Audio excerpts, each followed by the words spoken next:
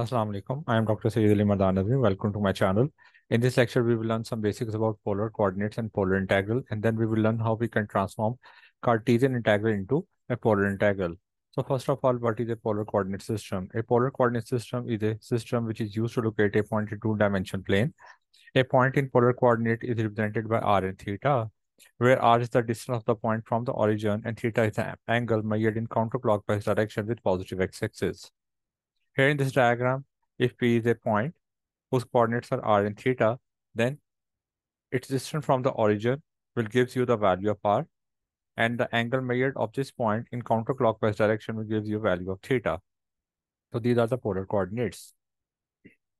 Next, these are the transformation equation in order to convert Cartesian coordinates into polar coordinate. X is equal to r cos theta and y is equal to r sin theta.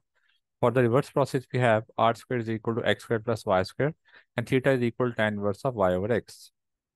Next, it is a general representation of a polar integral, double integral over the region R, f of r of theta dA. Now, please remember that the value of dA in Cartesian coordinate system is dx dy or dy dx.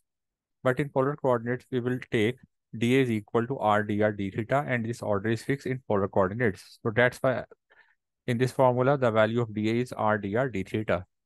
F of r of theta is a function whose integration has to be done, and the limits of r are given as g1 of theta and g2 of theta. Please note that since r is our inner variable, so limits of r may be constant, may be variable, and theta is our outer variable, and limits of outer variable is always in the form of constant numbers. Here we will calculate the limits of theta in the form of angles in radian measure in counterclockwise direction with positive x-axis. In the next step, I will explain how we can calculate the limit of r. In order to calculate limit of r, we will pass an arrow through our region. The boundary through which this arrow enters our region will gives you the lower limit, and the boundary through which this arrow exits will gives you the upper limit of r.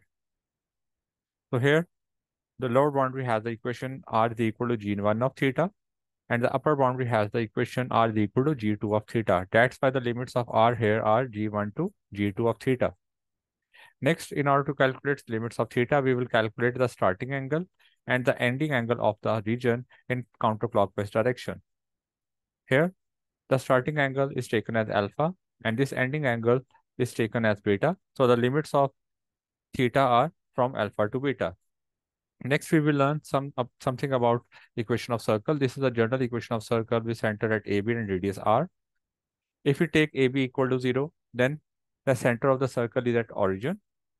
And equation number 1 reduces as x squared plus y squared is equal to r squared. Now, this equation number 2 represents a circle, a complete circle whose center is at origin and radius r. If we solve this equation, equation number 2 for x, we have equation number 3 and equation number 4. And if we solve this equation for y, then we have equation number 5 and 6. In the next part, we will learn which part of the circle is represented by these equation number 3, 4, 5, and 6.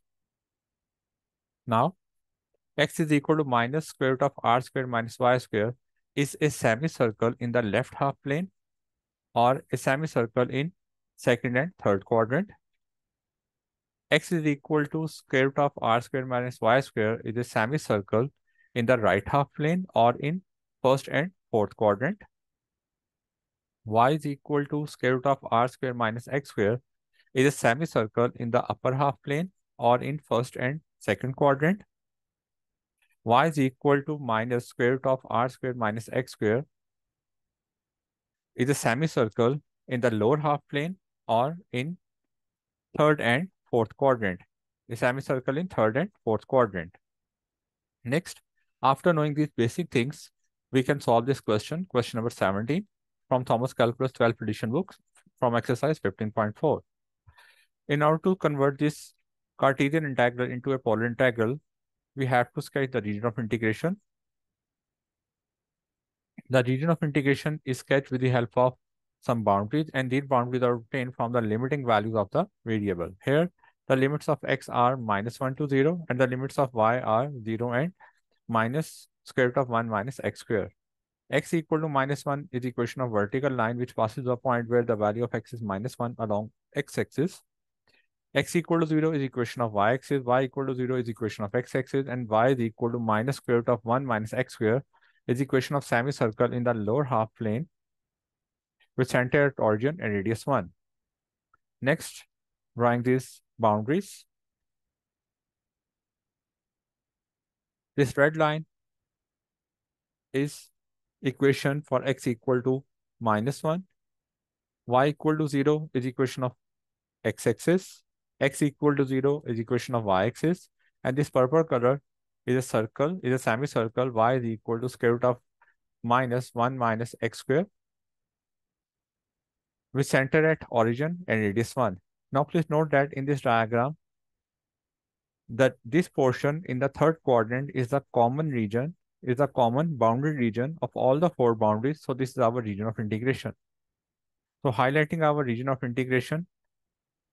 Now, in the next step, we will calculate limits from this region of integration.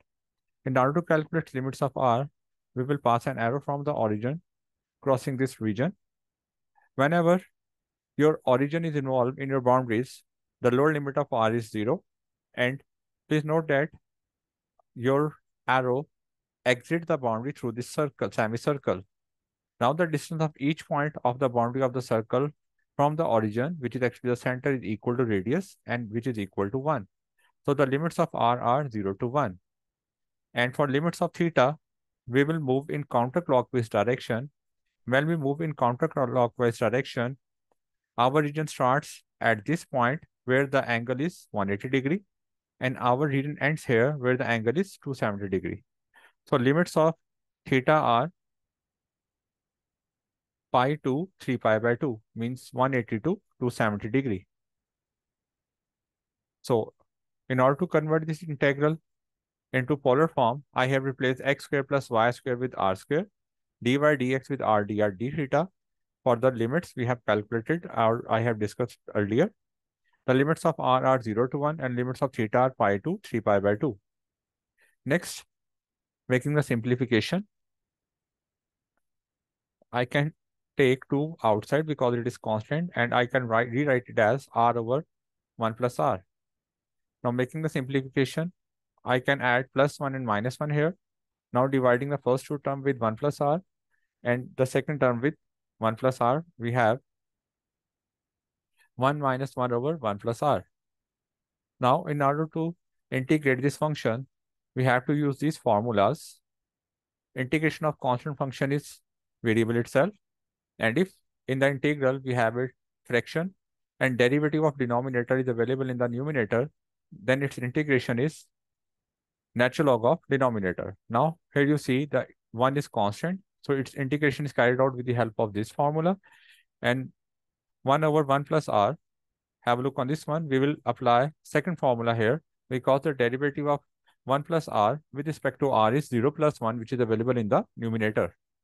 So making the integration step, integration of 1 is r, integration of 1 over 1 plus r is natural log of 1 plus r for the given limits 0 to 1. In the next step, applying the limits, making the simplification, I have from this bracket 1 minus natural log of 2, and natural log of 1 is 0. So I have 1 minus natural log of 2. In the next step, I have taken 1 minus natural log of 2 outside, and integration of d theta is theta for the given limits. Applying the limits, making the simplification, I have my answer as 1 minus natural log of 2 into pi. I hope you have understood this question. Please like, subscribe, and share this content with your fellows. Allah Hafiz.